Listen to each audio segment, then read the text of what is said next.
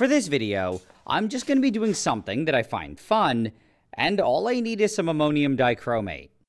Now, I just need to pour some into a dish and light it on fire. It's sometimes a bit hard to get started, but it's eventually able to keep going on its own.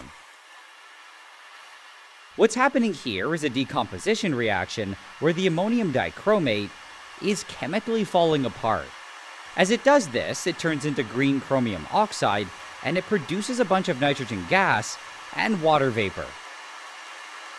At some point, it kind of starts looking like a little volcano, and it also lets off a lot of heat.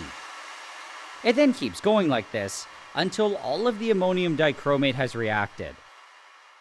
It eventually finished, and I now have a super puffy pile of chromium oxide, which isn't very useful. What's kind of fun though is to take a small amount of it and heat it using a blowtorch. Then, if I drop it into a flask full of ammonia gas,